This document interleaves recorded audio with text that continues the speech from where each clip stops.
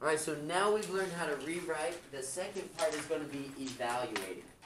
Now, evaluating is like simplifying, but you could do this on your calculator. I want you to practice without your calculator, okay?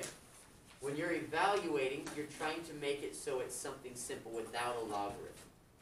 And this will come more naturally as we go over this. But let's look at log base 2 of 8. I'm wondering, what does that simplify to? Well, let's practice rewriting this. If we were to do the circle of life here, how would I rewrite it, Caleb?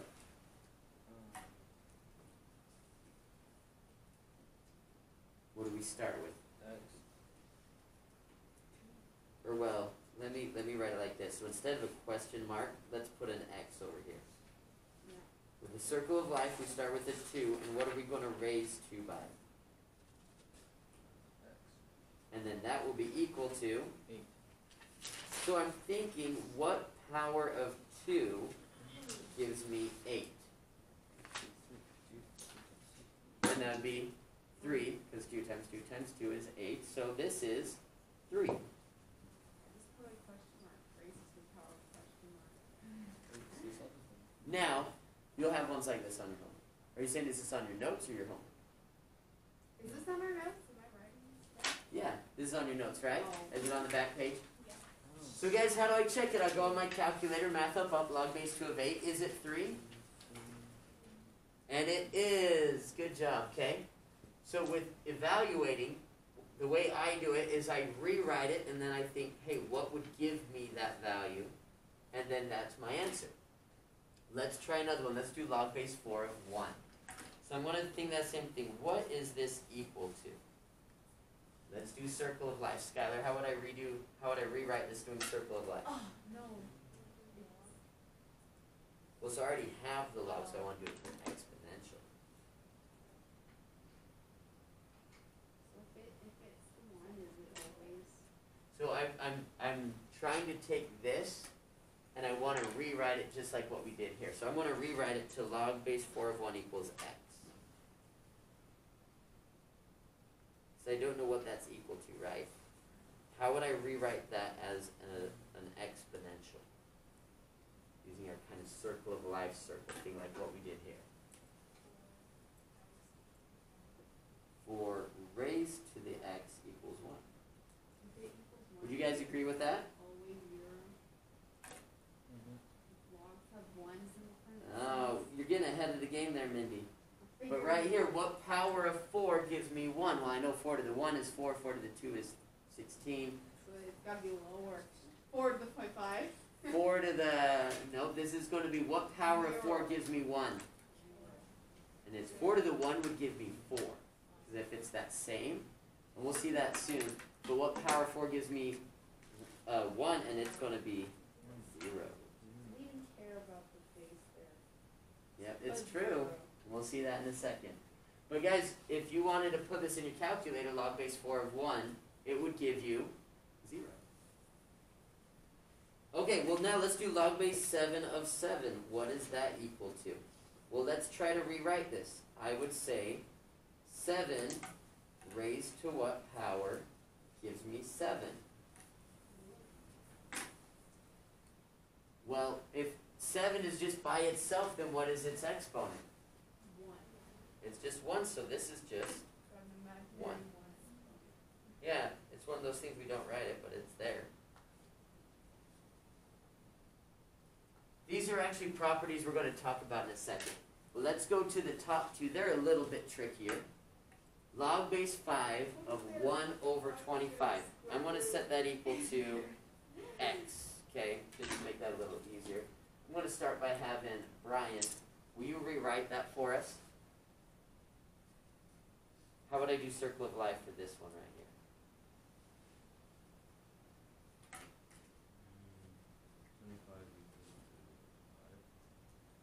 Not quite. Start with your base. So I know with the parentheses it's a little tricky, but what is the base? 5.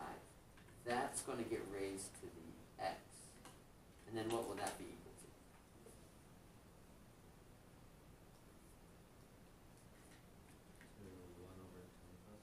Okay.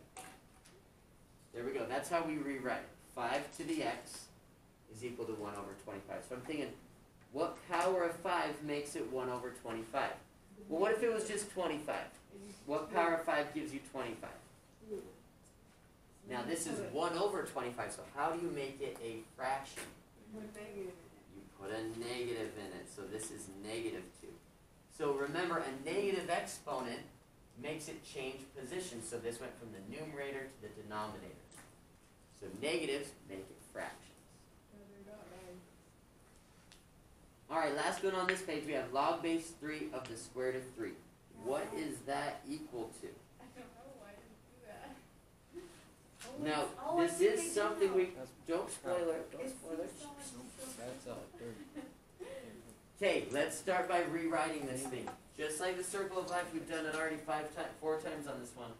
Nellie, how would I rewrite log base 3 of the square root of 3 equals x using the circle of life?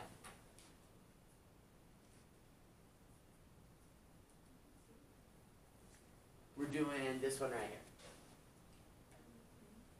So we're going to start with the 3, raise it to the x, and what is that going to be equal to?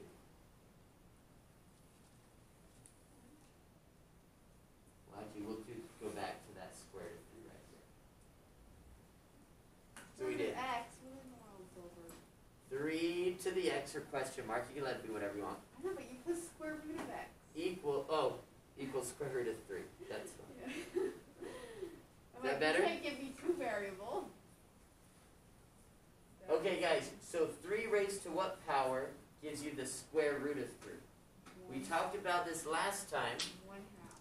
There you go. The square root of x is just x to the 1/2. Do you remember we said the cube root of x was what? 1/3. 1/3, and the fourth root was 1/4, right? You needed that for your quiz. Yeah. So then, what power of x is going to make this turn into a square root? The answer is 1/2. And again, you could check that by using your calculator, but I want you to be able to figure this out without your calculator, okay? When I've given this test before, I have a calculator section and a non-calculator section. Not sure if we'll do that this year, but you should be prepared just in case. Okay, so that's evaluating. That's when you're trying to simplify it without a calculator. So on this page, we have a few more. Some of them are easy, some are a little bit trickier.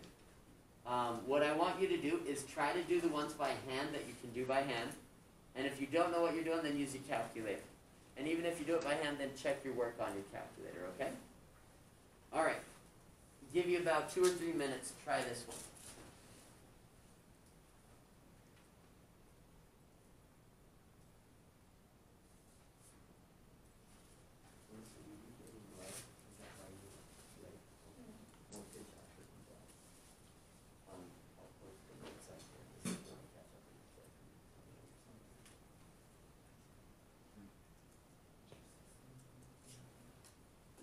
What do you think?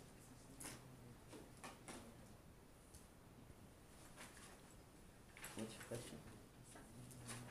Yeah. Well, I guess we're gonna have to wait for it. That's not quite right. Good guess. We'll talk about it in a second.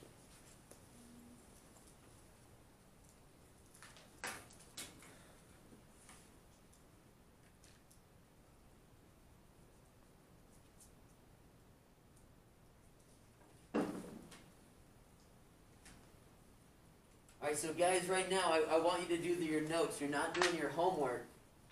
I want you to go over these ones.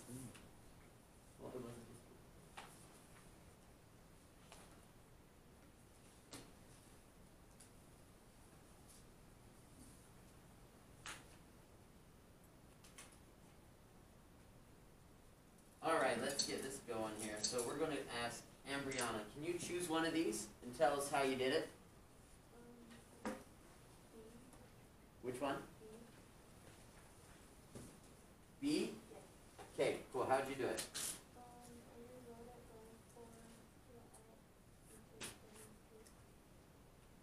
Awesome.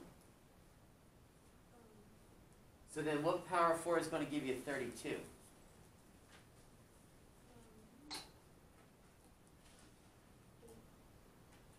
So that would be 4 times x is 32. But if I did 4 to the 8, that would be 4 times 4 times 4, 8 times, and that would be a lot bigger than 32. Is this one that we could figure out in our head? Probably not, because 4 squared is 16. What's 4 to the third? You do 4 squared is 16, and then you 16 plus 16 is 32, and then you add the exponent, so it's 4 to the 4th power. That's not correct. It's not? Yeah, it's not. Because so guys, 4 squared is 16. 4 cubed is 64. So it's going to be somewhere between there. It's 2.5. This is where you're going to use your calculator. Okay. And basically we're going to put log base 4 at 32 in your calculator, and what does it give you? Now, will you check that for me? Is 4 to the 2.5, is that 32? Okay, cool, so that's how we do that. Thanks, Ambriana, for helping there. 2 and a half. And now, guys, if you wanted to see what was going on there, 2 and a half is really 5 halves, right? So I have 4 to the 5 halves. What's going on there? Remember that 1 half? That's like the square root of 4, but then we're raising that to the 5th power. What is the square root of 4? 2. 2, and what's 2 to the 5th? It's 32. So what I'm saying here is that 2.5 is 5 halves, and that's kind of doing two things. Not only is it doing the 5th power, it's doing a square root, and you get the answer that way. That's just how you can simplify it. All right, cool. Let's do a different one here. So, Louise, did you do one of these that you can tell us how you did? How'd you do A?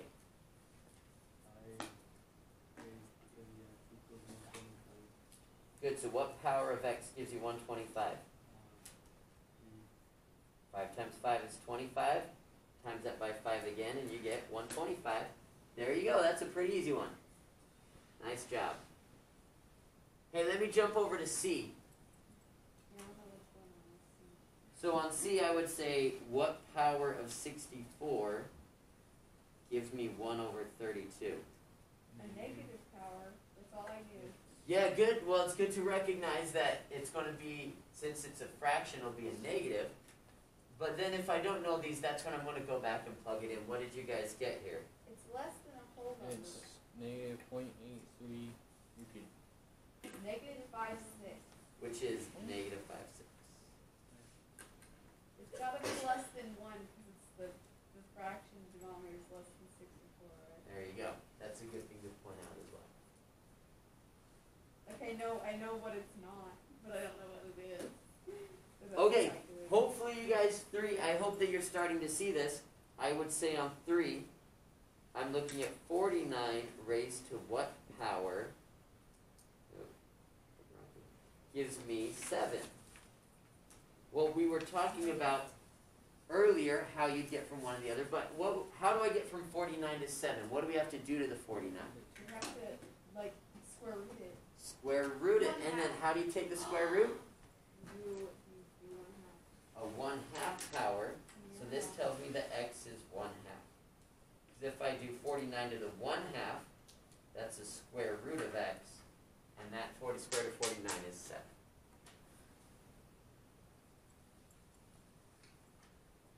Alright, last one on here, number 4. We're going to send this one to Oscar. How would I rewrite number 4, Oscar? Good, but do 2 raised to the x, because when you say 2x, it makes it sound like you're multiplying, right? How many times do I have to times 2 by itself until I get 16? What did you get? Did that simplify to? 4 times 2, and times 2 is 4 times 4. And it's going to be 2 to the 4th, right? Because 2 times 2 is 4, so that's squared. 2 cubed is 8. 2 to the 4th is 16. So the answer is 4. So this is what you guys are going to be doing on the last part of your assignment, is it's going to have more practice like this, okay? Now I'm just going to quickly go over some properties and 2 special types of logs. It really won't be anything too crazy here. 0, 0, 0. Plug these in on your calculator. 1 111. You, But we already did this. Mindy, if I ever went to like a movie with you, you would just spoil all of it. I don't spoil it. I would be watching and you'd be like, oh, he's been dead the whole time. That's because I just figured it out. Just ruined it for everyone else, Mindy. Alright, go ahead. Plug these in on your calculator. Log base 4 of 1, log base 8 of 1, log base 10 of 1. And then do log base 4 of 4, log base 8 of 8, log base 10 of 10. What does that simplify to? Hopefully you can do that in about a minute here.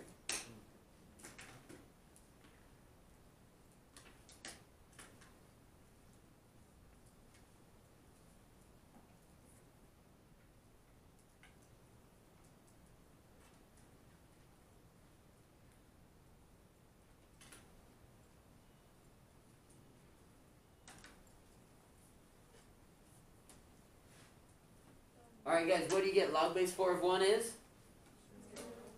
Log base 8 of 1. Log base 10 of 1. So guys, what are we seeing here? If your argument is 1, regardless of what the base is, what are you going to get? 0. So there's your first property. Now this other one, what's log base 4 of 4? 1. Log base 8 of 8. 1. Log base 10 of 10. What is a property there? If the base and the argument are the same. There you go. Maddie, will you say that? You were saying it. I want you to say it instead of Minnie saying it. There you go. So if they match. Guys, write this down.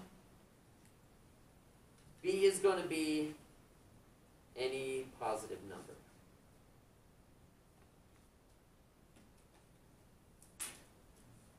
Real number. So if I have 1 in the argument, no matter what the base is, it's going to be 0. If the base and the argument are the same, it's going to simplify to 1. So those are 2 properties that can help you out here.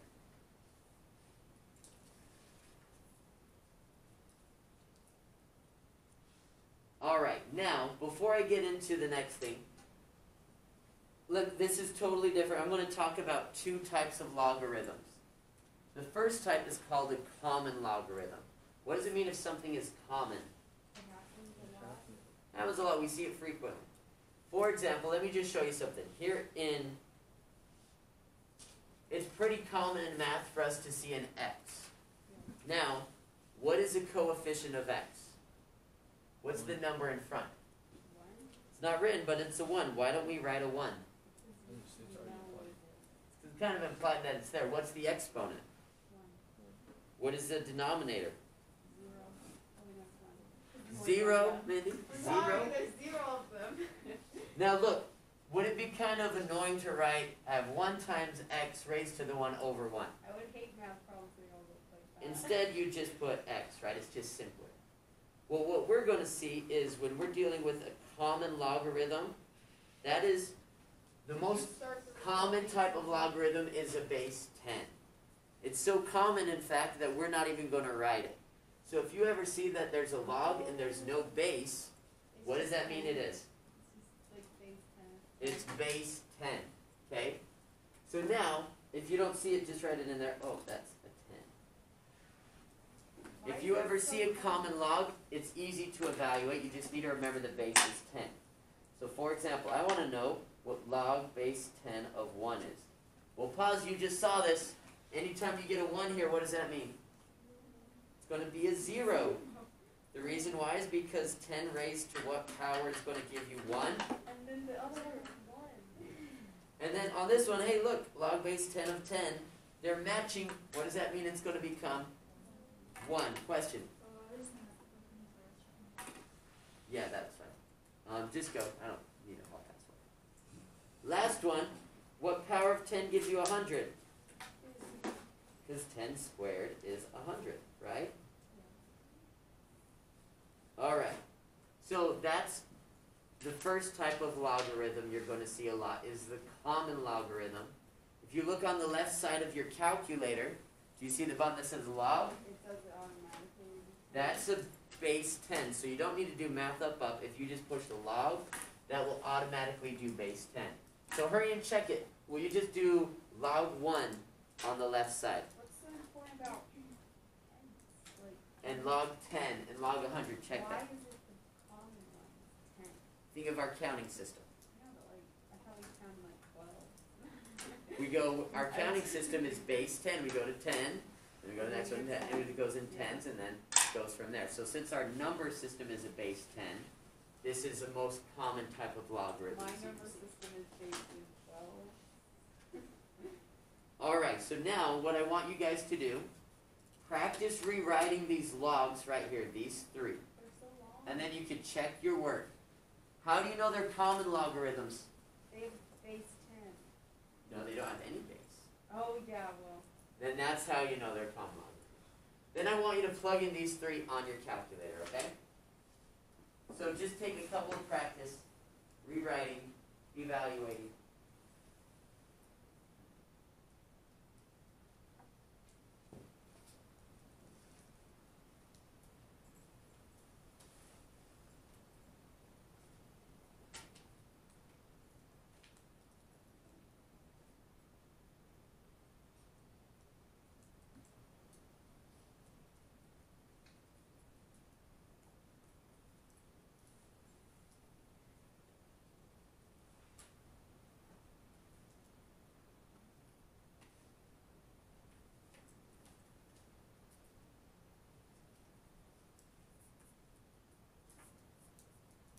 So are we typing the log ones into our calculator or like putting them in exponentials? You do either. Yes. The answer.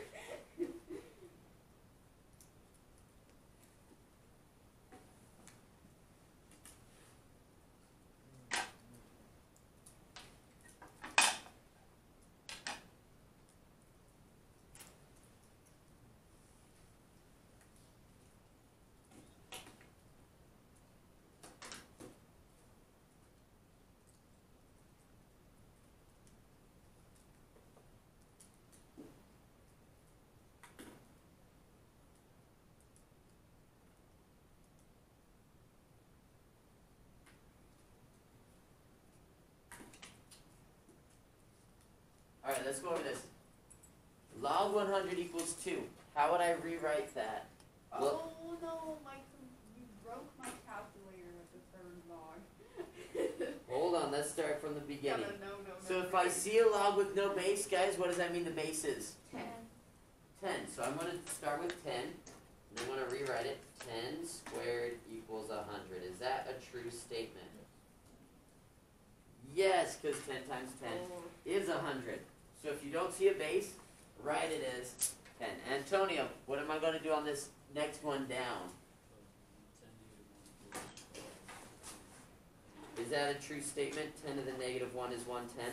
Yes. There you go. Good job. Last one on here for the rewriting. Send that to Melissa. She just went to the bathroom. Not her. Raylan, how would I rewrite log 1000 equals 3?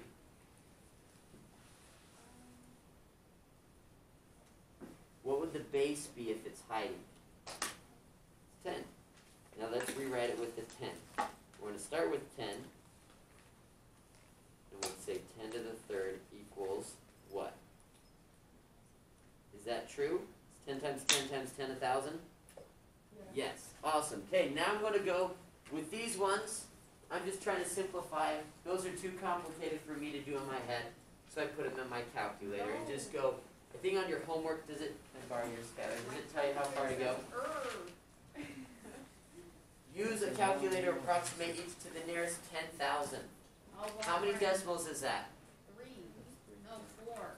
4, because you have 10th, 100th, 1000th, 10,000. You're going to do 4 decimal places. Error. So 34.5, give me that. Log 34.5 to 4 decimal places. 1.5378. It might be 79. I didn't round it right. Someone have that? 7.8 or 7.9? Awesome. Okay, log of 0.43. What will that be? Negative 0.3665. What about log of negative 3? Error. Uh-oh. Error.